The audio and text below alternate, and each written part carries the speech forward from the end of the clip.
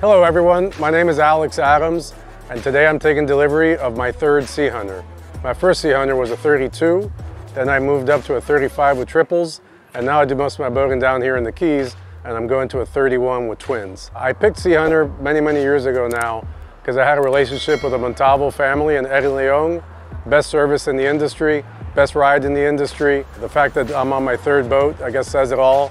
Looking forward to getting out on the water and testing this boat today.